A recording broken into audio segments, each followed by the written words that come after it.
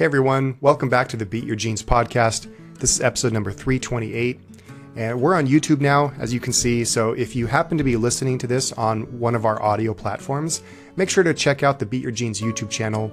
We've got some content coming out that's going to be really cool. In today's show, we discuss a listener who's frustrated with his current financial situation as an economics major, as well as another listener who is trying to increase their daughter's confidence. So let's see what Dr. Lisle has to say about all this. We'll see you in the video. All right, Dr. Lisle, so what's new? All's well. Jen's missing today. She's missing in action. She'll be back in a couple weeks. I'm not sure what's new other than we got good weather here. We got 75 degrees and sunny in Sacramento. So that's not too bad.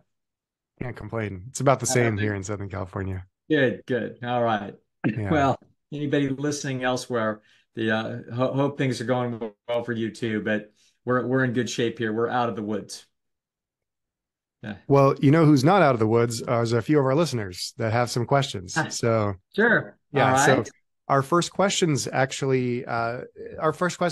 follows. Dear Dr. Lisle, I'm a 29-year-old economics major, and I'm frustrated because I see friends who have gone into investment banking, big law, or medicine on track to make 5 to 10 times my yearly salary. I'm making a decent living on $60,000 a year, but I feel like an idiot for choosing my major, and now it kind of feels too late to change. What would you have to say for someone in my position? It feels like maybe I squandered an opportunity, and I know life is not just about making money, but it is a hard thing to ignore.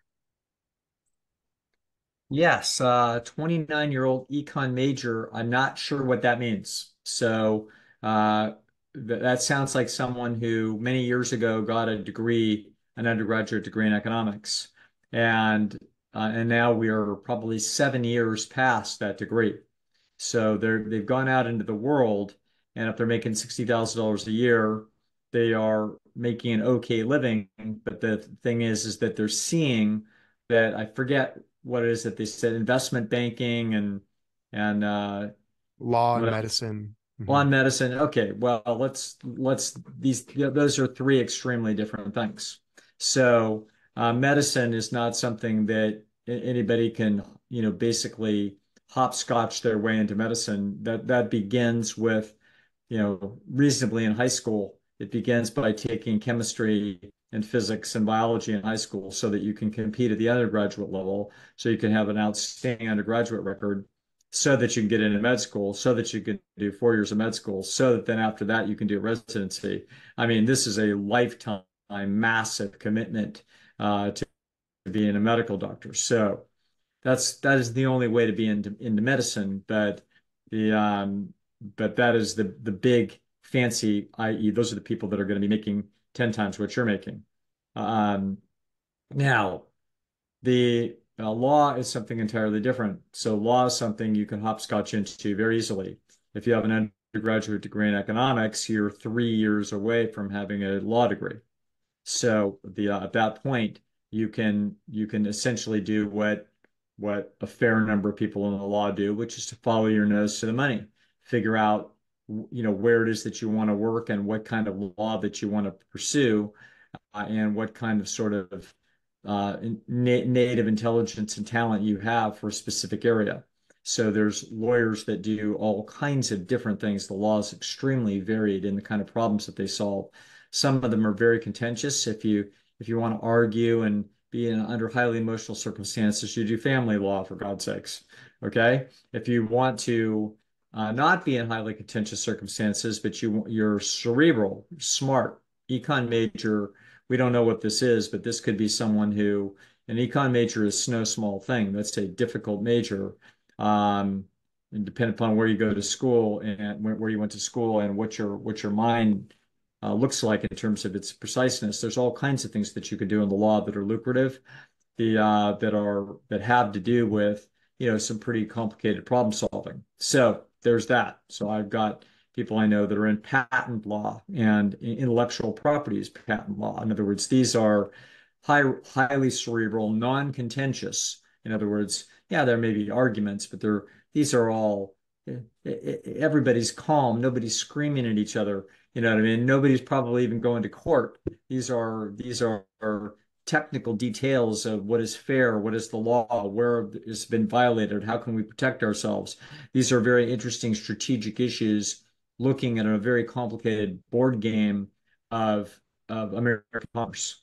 So the but that's entirely different than medicine. That involves a vastly less uh, commitment and educational process than medicine. So the doesn't mean you need to be any less smart, but it's just a different animal. You're not doling out pills, you're doling out advice. The all right.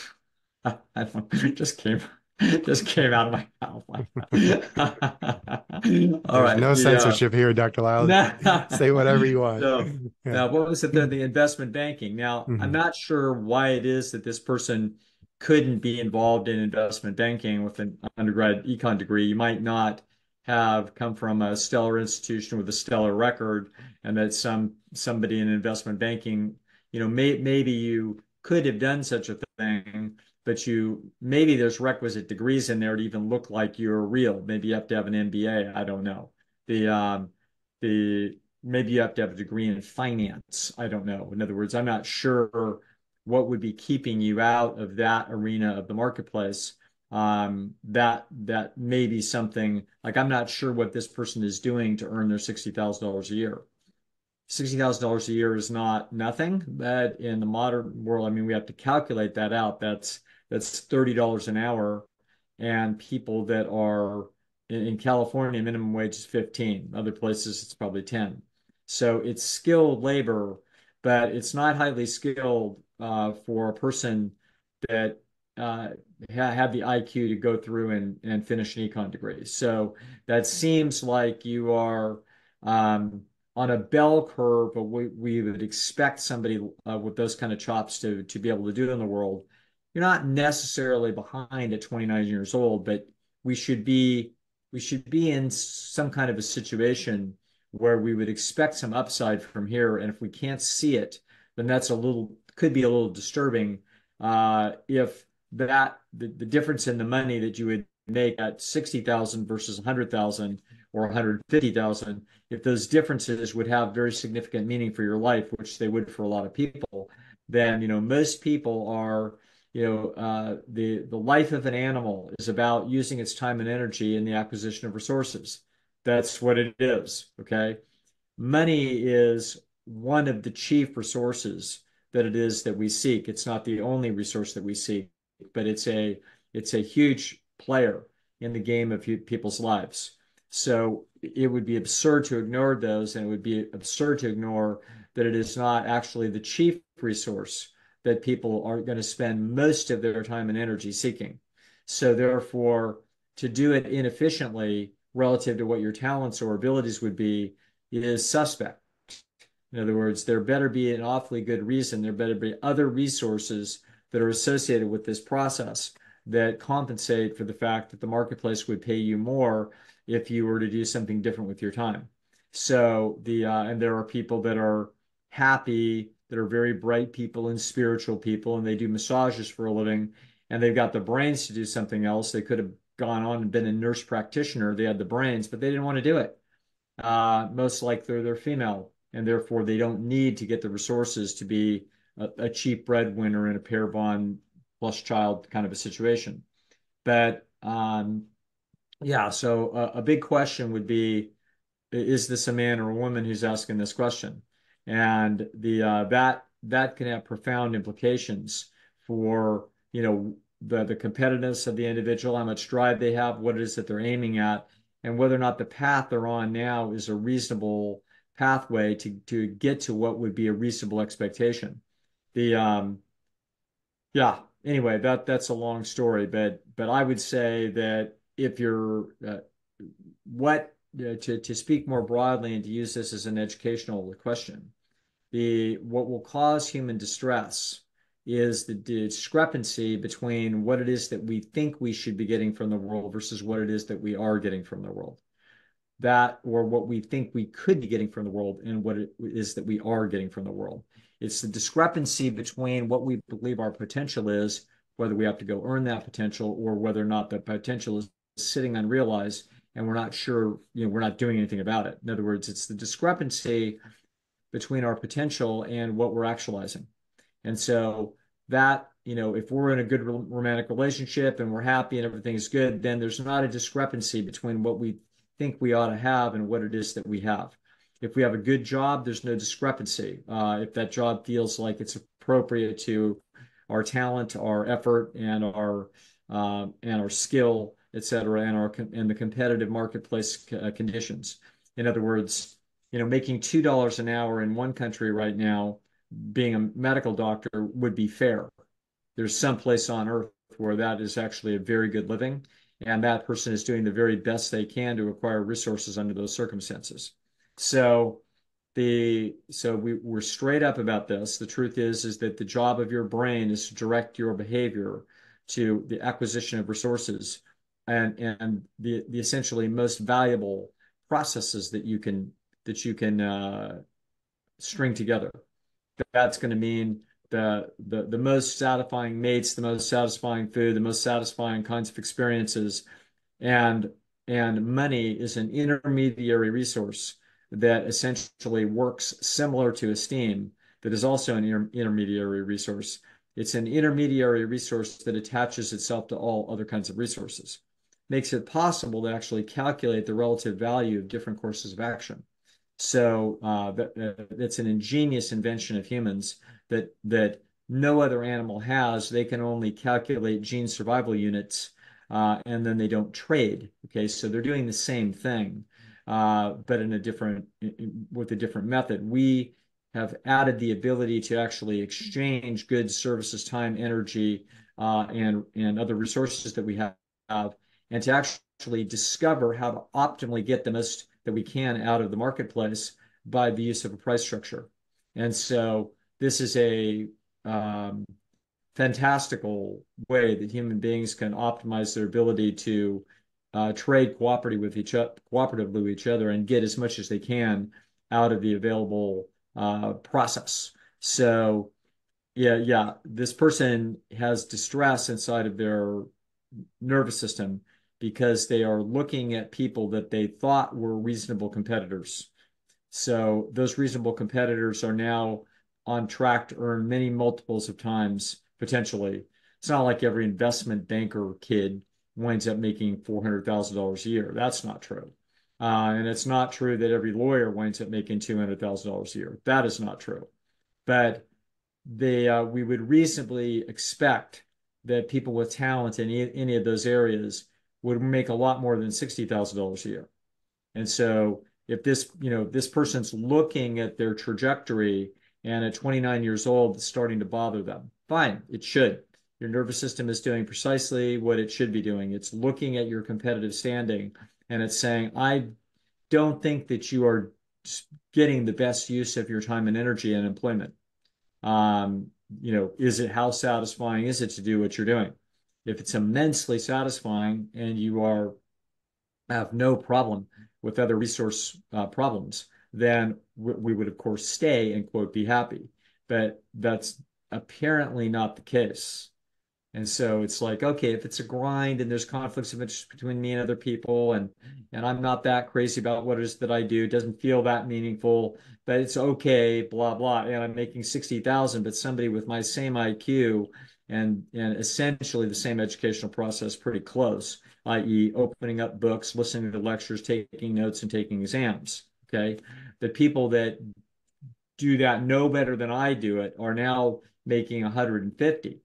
Oh, well, then that should put alarm bells off in your head. And so, if you need to, I'll tell you, you can talk to somebody that knows.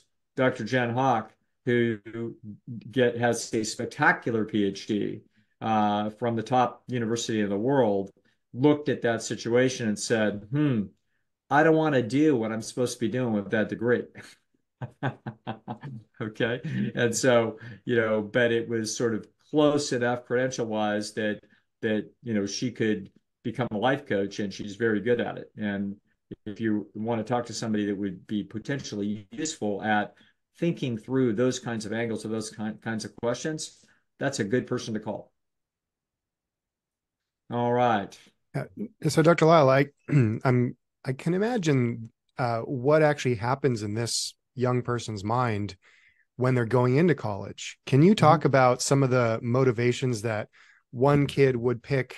I mean, I guess let me back up. Are they seeing Yeah. money? Is that why the investment banking friend is going into investment banking? Are they having some help from parents saying, hey, wait a second, you might go into econ, but you're just not, I mean, can you talk through some of those angles of what gets the kid to do the economics major versus something else, risking their, less happiness right now and frustration? Yeah, I think that there could be all kinds of influences. In other words, this is not exactly how you're designed if you're a Bushman of the Kalahari. In other words, you don't have a situation where you're doing a long-term investment aiming at some unknown employment process future, and then trying to analyze the best deal for your life, all things considered, in the next 50 years. I mean, we can expect that such a process will be fraught with error. Okay, we will. And so we can expect that people will wind up abandoning careers because the whole thing doesn't feel right to them, or it's not the best thing for them for any number of reasons. We'll find out that people often do that. They often they don't just change jobs; they literally change entirely what it is that they're doing. You're talking to Now, an electrical so one of engineer the turned chiropractor. I'm talking to an electrical engineer Yeah. that then got a doctorate in chiropractic. And so in other words, you're looking at this is it's an awful lot to ask of an 18, 19, 20, 21-year-old human to, I guess you're allowed to not know what you're doing until your junior year. So I guess that means 20. It's like, man, I don't know if anybody's talked to any 20-year-olds lately, but a 20-year-old is a very naive creature in this world. They know a lot. They're, a smart 20-year-old's pretty sharp little cookie. They can learn very, very quickly, depending upon what Q and native talents are. But they don't know very much. They know almost nothing about an awful lot of things. And so for them to be trying to look through the adult world of huge investments of career processes and trying to pick something that actually fits them well, that's asking a great deal of that individual. And we're going to expect that that's not going to go well an awful lot of the time. So the, I'm a fan. My mom used to say something, and I actually would have to agree with her that that nobody should be going to college for at least 4 or 5 years. It should be open season. Just go out there and work in a hamburger stand, try to sell insurance, work in a dentist's office behind the computer, making appointments, go try to work as a construction person. It's like just go out there and live a while, okay? And bang out in the universe and then find out all kinds of things about what looks interesting, exciting, etc.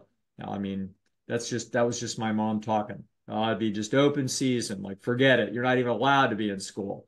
The That's not even crazy. So if I had a kid that was 18 years old and was a typical, essentially lost freshman, I would probably say, hey, certainly a gap year, maybe 3.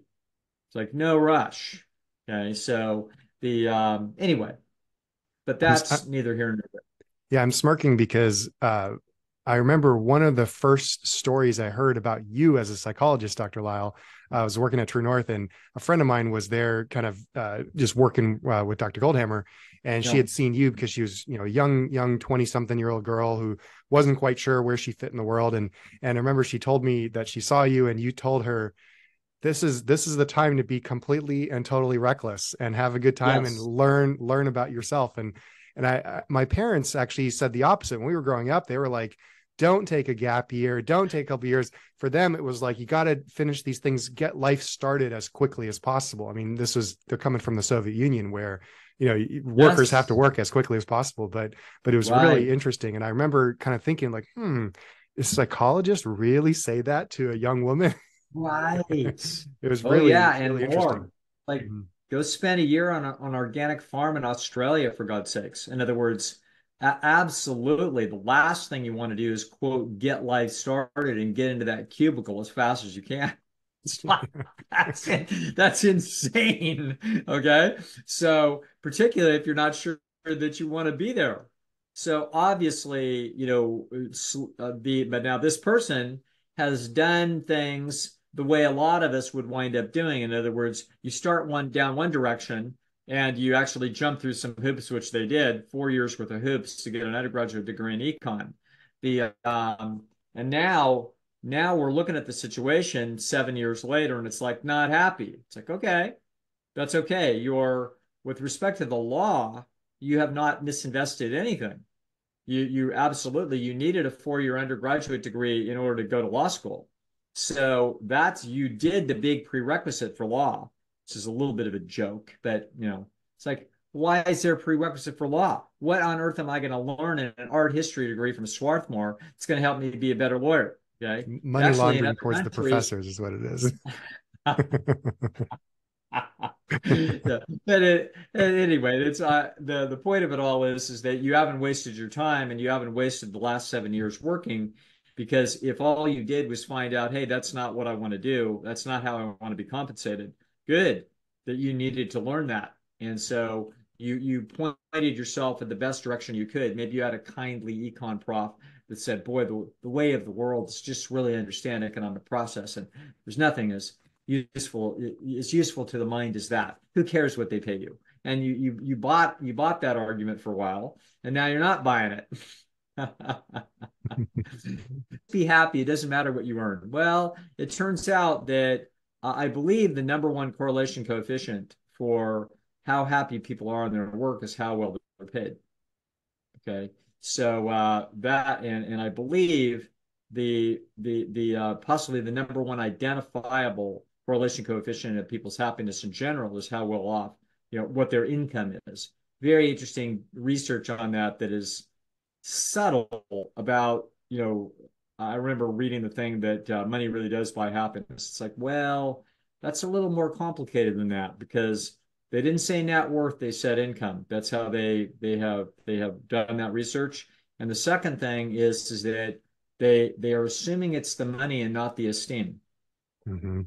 Huge difference. In other words, so if you believe you are very well compensated, um, people that are making salaries of $350,000 a year and they are not out of work. So when they do the little survey and they say, well, how much do you make? And it's like, click, $350,000 a year.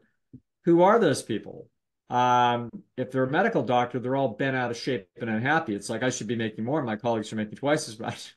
Mhm. And what They they're don't doing, they're value saving me. lives, at least the Yeah, emergency doctors. Yeah. right. Yeah. So, but the point is that most people in any kind of a position that are making very large dollars are getting evidence that they are highly valuable. Okay, that's so. In other words, by the nature of the game, those people will be typically out earning what they anticipated when they started. Why would they have anticipated that they would be highly compensated, relative to maybe to their peers? So in other words, so if we start talking about high income people, we're talking about some people who life has been pretty grand on this dimension. People have given them a lot of good feedback.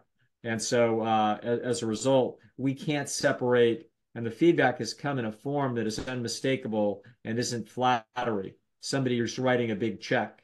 Okay, so therefore, this is indisputable evidence that the world finds me valuable. Unless you're some sleazeball who's got some racket and you're raiding Medicare and making a bunch of money doing that in some fashion. I'm not talking about that. I'm talking about somebody that's working in, his cubicle is a bigger cubicle and he's making very big dollars and that's evidence that he's very valuable. Okay. So this is the problem with that research. It's not the money, and it's not just the resources. It's not the ability to lay on the beach in Hawaii. It's like that's not what it is. It's actually an amalgam of the resources themselves and the esteem signals that come with those resources. Those are you. If you're I can tell you, I've had people that were overcompensated and very, very anxious. Okay, they were anxious and paranoid that they were going to be fired, they were going to be let go, their business was going to fail. In other words, they were making a lot of money, but they were not happy. Why? Because they felt like it was built on sand. Okay, so it's not like, oh no, we can just write everybody a big check and then everybody's going to be happy. No, there's a there's something that's going along with this that's essential, which is the esteem signal that's taking place, and the esteem signal for it to be satisfying for the organism, it needs to they have to believe that it's authentic. Okay, so there's a lot of little wheels within the wheels of this particular Swiss watch. But for our individual that wrote to us, this is a great question. And it's like, okay, you are getting a signal from your nervous system that says you have not addressed the competitive problem well. You're sitting at the 18th percentile relative to what it is that you should reasonably expect for probably this level of talent. That means you've got some competitive actions that need to take place. Okay. You don't necessarily need to do any more schooling. You may need to change from working, as a file entry clerk for DuPont somewhere that they just used your brains because you were pretty smart and they have you do some spreadsheets, et cetera. You may need to go from there to the Mercantile Exchange in Chicago and start at $50,000 as a little runner on the trade floor and then see what happens in the next 2 or 3 years. Okay, so I don't know what necessarily you need to talk to a headhunter, maybe if you've got any knowledge or abilities, etc. So the point is that you are not a tree, and your mind doesn't stop acquiring information when you take your last final. So you can get more knowledge and therefore more ability, and also put yourself in a position to be able to find market opportunities that are going to be more lucrative. That may absolutely be an important move on the chessboard of your life to make your life better. All right. Thank you, Good Dr. Lisle. question. Yeah, and I want to go back All right. kind of in the middle of an example, not about this question in particular, but when we were talking about the girl that you were advising and saying kind of it's good to go out there Yeah. and kind of learn who you are and work on the woofing on an organic, work on an organic farm Yeah. and things like that. So I was having a discussion with somebody I know very closely, and we were having a philosophical discussion about this exact topic, which is that whether it's male or female, it's like at 20, around the 20s is kind of where you're supposed to figure things out. And the kind of sticking point where we were disagreeing was the other person was saying, well, what happens with a girl's psychology if she goes out and maybe she gets taken advantage of, not in a violent sense, but in terms of she has some casual dating encounters that don't feel particularly good for her, and she goes through some things. Does that do anything to her psychology about making her more suspicious, more cautious, not as happy? Talk to me about those concerns. And let me just back up. The reason I'm asking is because we have quite a bit of an audience this is an evolutionary psychology podcast, but most of the other evolutionary psychology podcasts, they have a very high male dominated audience, whereas ours actually is about 50-50. Mm-hmm. We have a lot more women. And so what I hear in the other evolutionary psychology podcast is that if a woman, for example, stays a virgin at marriage, before marriage, then she's vastly more likely to be happy. They cite some of these kind of poor statistics indicating these kinds of things. And so it's all, based on trying to please this male audience that probably are very similar to the priest we talked about a couple of shows ago, who gets really irritated, if the girl's, giving him, cues that she's wandering around. But I know it's a long-winded question, but Yeah. tell me your thoughts about this, and what do you say? Okay, so let me see if let me make sure I understand what you're asking. Yeah. So this is a parallel issue relative to careers. So it's a parallel type of thing. In other words, somebody might say, so a young girl ought to, settle down, get life started, basically be virginal, find Right. Pop out the somebody, kids. Yeah. start popping out the kids, et cetera, as opposed to go out in the world and get some brain damage in a bunch of relationships. Okay? Yeah. All right. The Well, when you put second it that way, Dr. Lisle, yeah. the second path is generally speaking far superior. And that's because again, the 20-year-old doesn't know very much about life, personalities. They don't know uh, a great deal about how these things all work.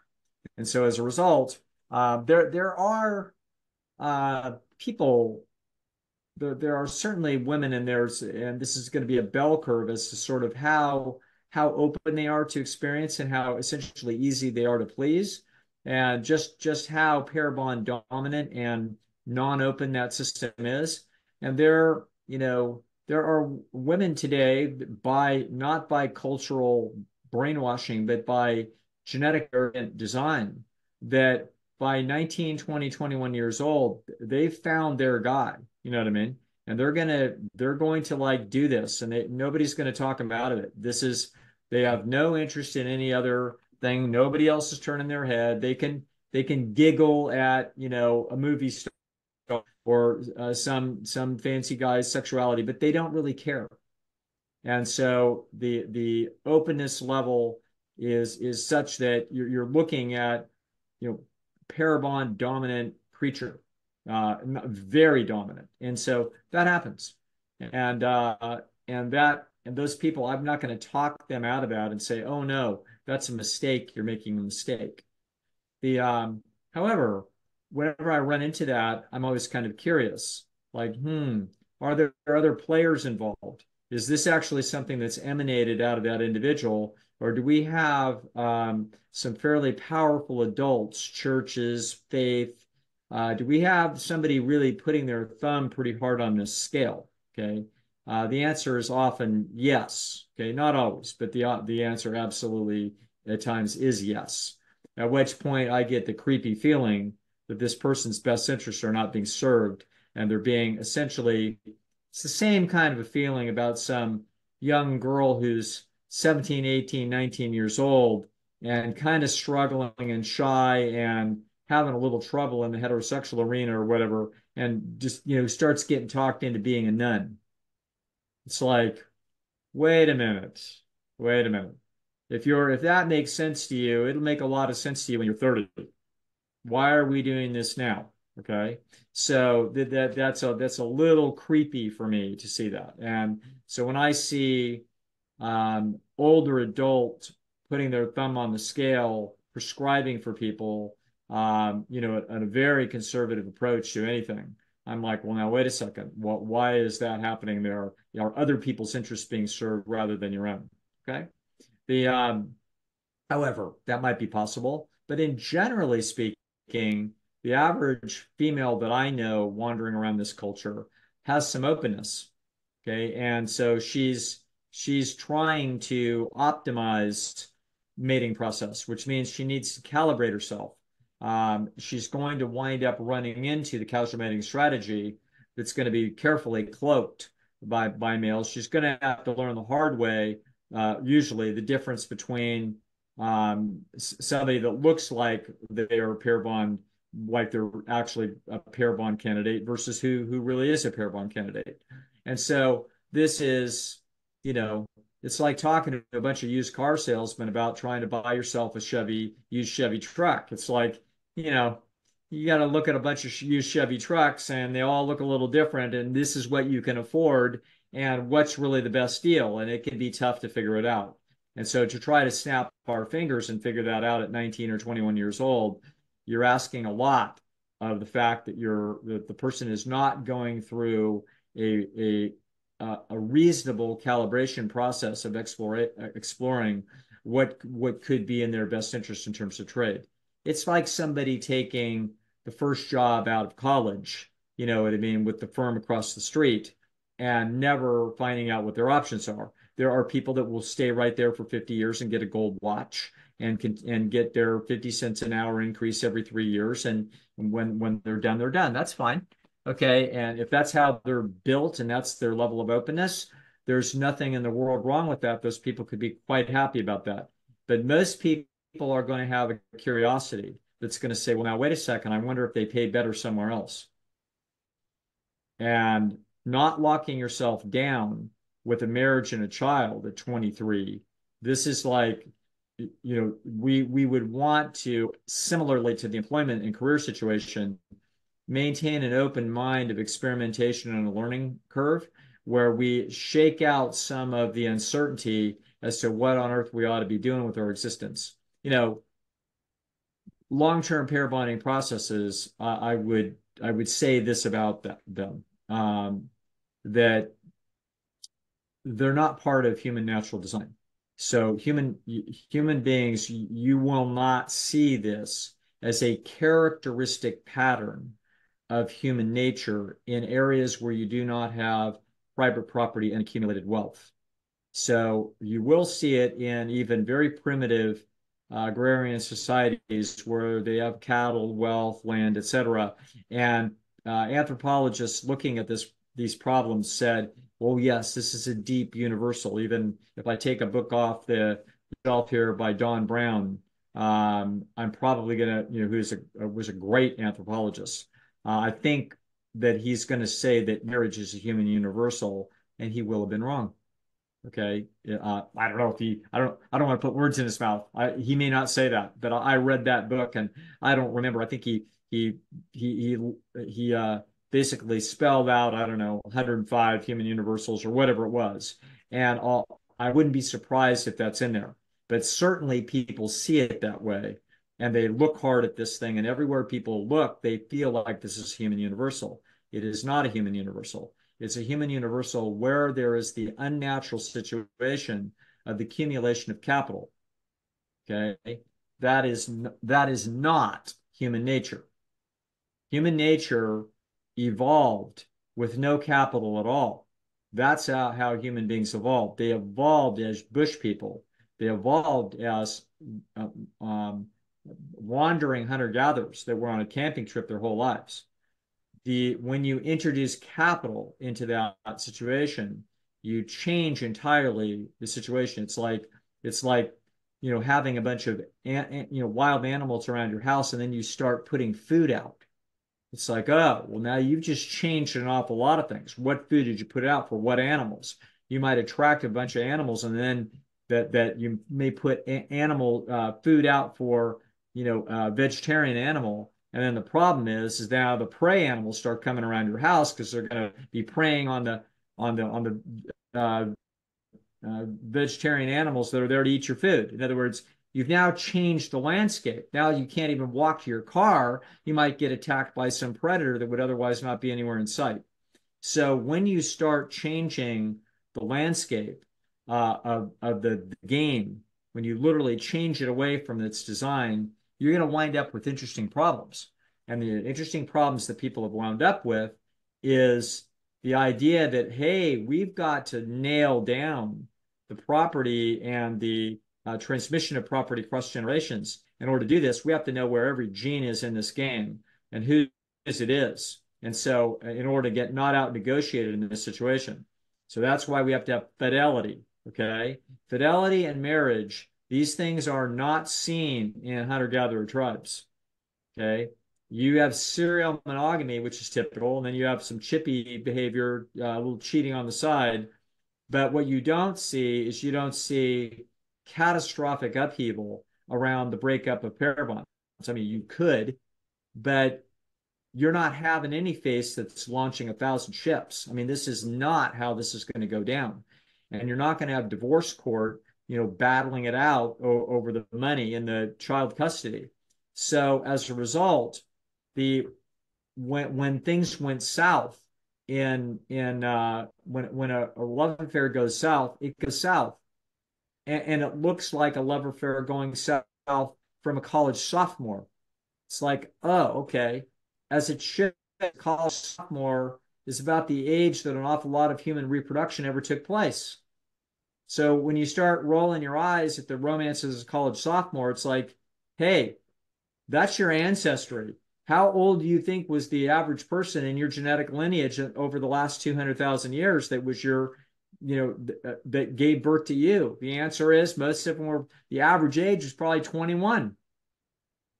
So when we look at that situation, those people didn't meet at 21 and then stay together for 50 years, 60. That never happens. I mean, on occasion, undoubtedly it does, but it's not typical. And so what's typical of the species is for people to have a relationship that may last 2, 3, 4, 5, 6, 7, 8 years, and then have them have those relationships fade.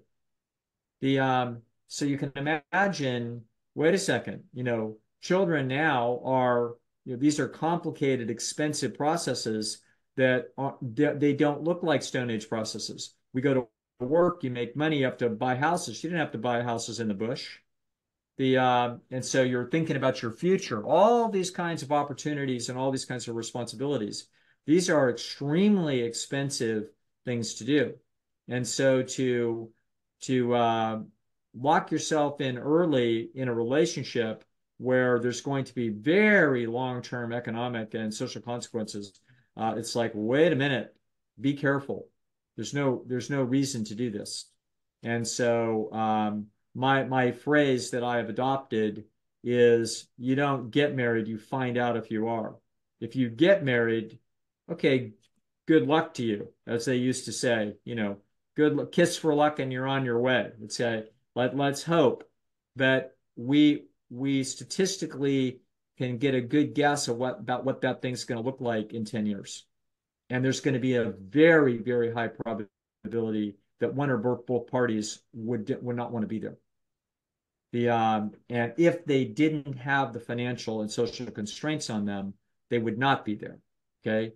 That's not an indictment that their marriage is a fraud. It's the fact that their behavior is being constrained by altered cost benefit, inputs that aren't consistent with the natural history of the species. And then we shrug our whole shoulders and everybody says, well, that's just what everybody has to do. It's like, well, that isn't what everybody has to do. Okay, so it's what you may walk yourself into if you're not careful. So so anyway, yeah, my answer to the question of what does the young woman do? Well, if you have an extraordinary situation, you meet somebody at 24 years old, you want to have children with them, then my attitude would be, all right, let's wait 3 years. Oh, but we want to get married. No, don't get married. Do not get married. Wait, find out if you are married. Let's just see what happens. Okay. Let's see what the next 3 years bring. That would be my attitude. And we'll just find out what that thing honestly looks like 3 years from now. And we'll find out if somebody isn't making some noises like, gee, if I wasn't already committed and I wasn't already getting kind of pushed into this thing, would I actually want to be here or would I want to be free? Somebody needs to talk to a therapist behind closed doors, quietly and privately, and let's find out really where your life is at with respect to that. Okay, so anyway, that's how I look at that question, and that's why, open season. I'm wondering. I wouldn't make this as a blanket prescription, but I would be willing to defend this in a discussion with somebody that would disagree with me. I'm not so sure people ought to be getting married before the age of 30. It's like, what are you doing? You know what I mean? Think you need to be looking this over from all angles. And no, I don't know. And even having children that young. Yeah, these are, like I said, remember, we've got Betty Lou, who is not interested in anything but working at the city library and going home to the love of her life that she met in her junior year of high school. And the two of them are two little pair bonding peas in a pod, and they want to get started. Good for them. And they may, in fact, be holding hands with each other when they're 84 years old. Okay. But they are the exception. And they are not the shining example of how this is to be done. Okay. So it needs to be done with a great deal of humility about what it is that you're going to learn and how it is that you're going to feel in new circumstances and what, in fact, will be the best moves for your life. And walking into very serious constraints, you know what I mean, is something that people should be very cautious of and they should avoid until it's obvious that this is where I want to be and this is obvious that this is what I want to do. And the evidence keeps coming in month after month after month after month after month after month without any significant turbulence. Okay. you show me 3 years of that, and now we're going to talk about something that looks like it has a chance to not be actually an expensive mistake. That's great, All Dr. Lyle. right. Thank you. I haven't quite heard you wind So out on the emotional yeah, ecosystem like you did, as far as perturbing one area will cause, a whole bunch of cascade, like the animals coming to the driveway now looking for food. So it's yes. very similar to Oh health yes. where, yeah. Yeah, go ahead, Nathan. Well, no, Yeah. similar sort of health where you can't perturb the system and one like give somebody one medication and turn off a particular symptom and expect there not to be something going on the other side. And so, yeah, Yes. Very much so. Exactly. So this has been a very interesting alteration in the human landscape and has had profound implications for the way people's lives are structured. And there's costs and benefits associated with this, obviously. And we'd much rather live in a society with capital than without. When I mean capital, I mean bridges, buildings, offices, cars, houses, swimming pools, tractors, all this. These are accumulated wealth of the work that people did before that we now get to. My house was built in 1990. Those guys are long gone, whoever it is that built that house. They've either passed away or they are retired or they're doing something entirely different. But the house remains. Okay. And I get to live here every day and get the satisfaction and value of it. I'm not a roving hunter-gatherer looking for a safe place to sleep and avoid predators. So capital is fabulous, but it also alters all kinds of processes. So you may have had occasional tribal warfare over a pretty face, but you don't have catastrophic mayhem like you have seen in international warfare between nations. So it's sort of interesting to look at what the modern changes of landscape have brought. They have brought incredible blessings, and they have also brought some bizarre looking prices that we're not used to looking for. And asking a 25-year-old that actually has a very legitimate possibility and likelihood of living to 80, to ask that person to make a mating choice and a career choice at 25 years old, it's like you're asking a lot.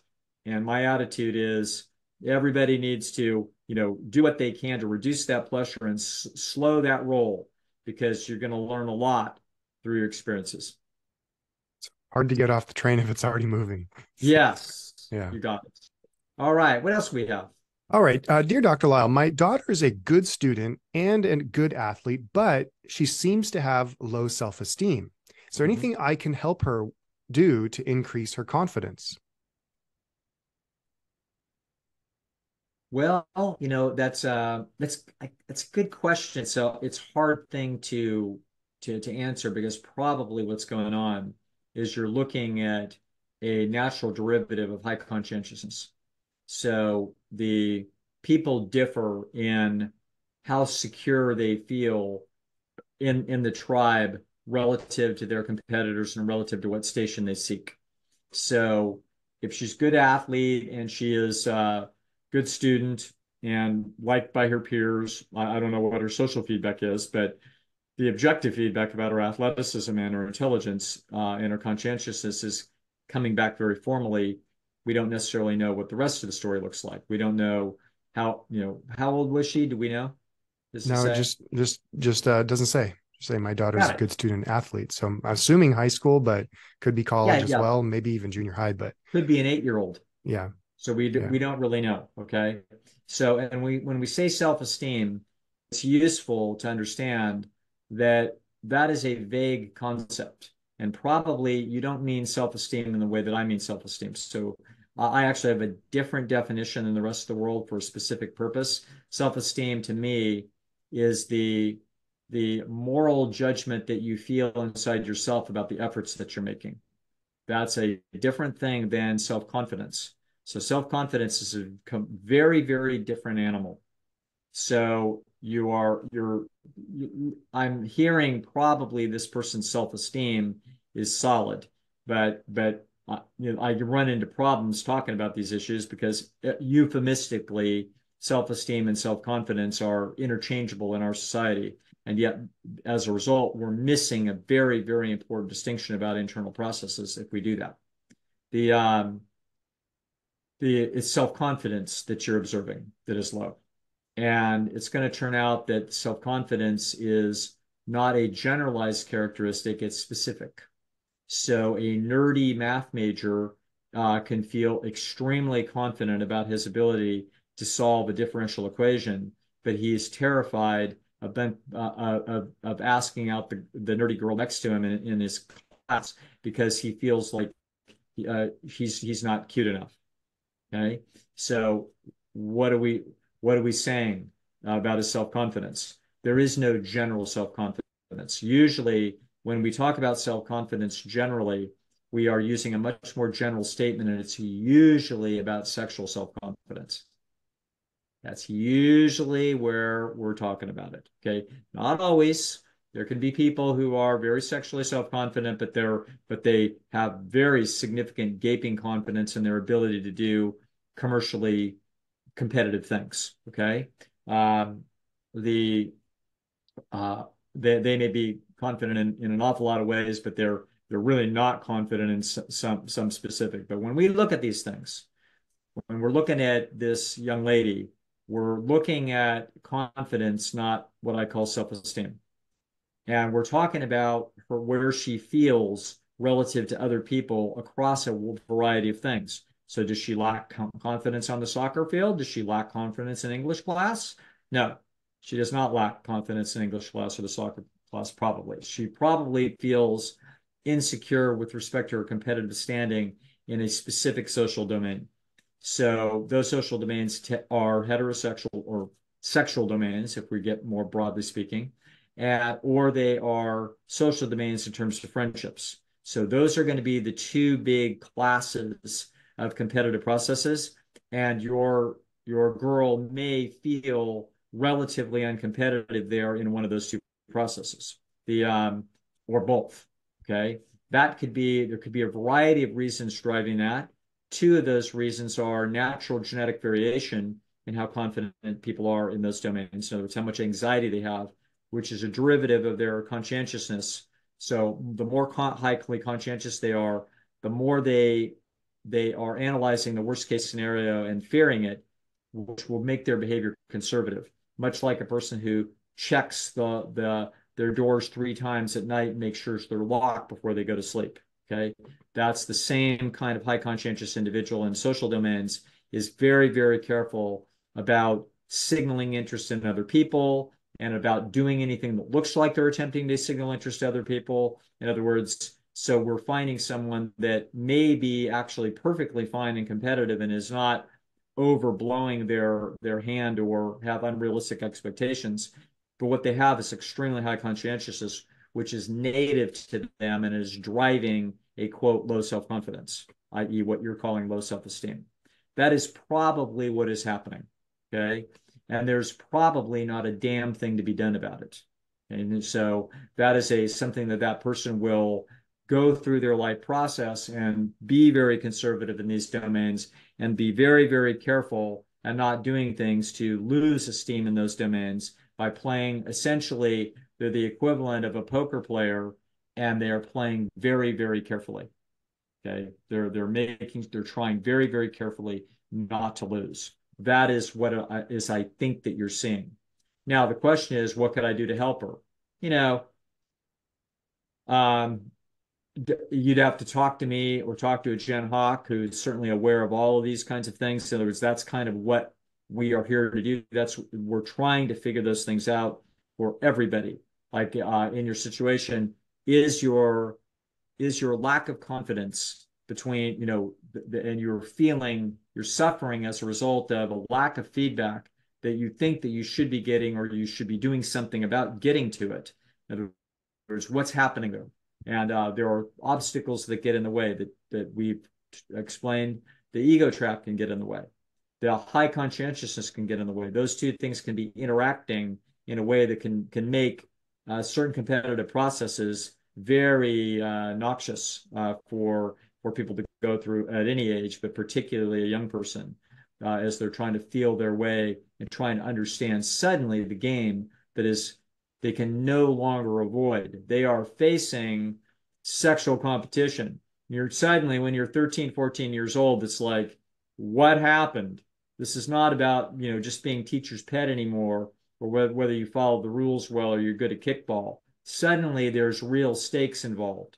It's beautiful when in reading somewhere in the Mating Mind, I believe, the only time I think I read this sentence, it was nothing like coming out of a guy like Jeffrey Miller, who said, this is where the action is. This is real life human beings playing for the biggest stakes that there are. You better believe there's a lot of emotion behind this. So, what can you do to help your kid? I'm not sure. I know my parents recognized a nerd in my sister that didn't, have a lot of confidence in this arena, a lot of knowledge about being a girl, because my mom's not girly. And they sent her to a little thing for, I don't know, a few months, called John Robert Powers, which was like a half-baked little finishing school. And my sister then got to talk to girly girls, who my sister is not, but she got to learn some things. She got to learn a little bit about fashion, a little bit about dress, etc. This was legitimate education for my sister, and it made a difference in her confidence as she went through high school and then went on into young adulthood. So, it didn't change her personality. She was still inherently conservative about all these things, but it made her feel like she understood the game better and had more tools about how to play and compete more effectively. So there you go. That's it for this episode. Thanks for watching. I hope you enjoyed it. Please make sure to hit like, share, and subscribe to our channel, as it helps us out a ton. And if you're a new subscriber to our YouTube channel, and maybe you want to listen to some older episodes, you can hear them on any major podcasting platform like iTunes, Spotify, Libsyn, or others. Or just go to beatyourgenes.org.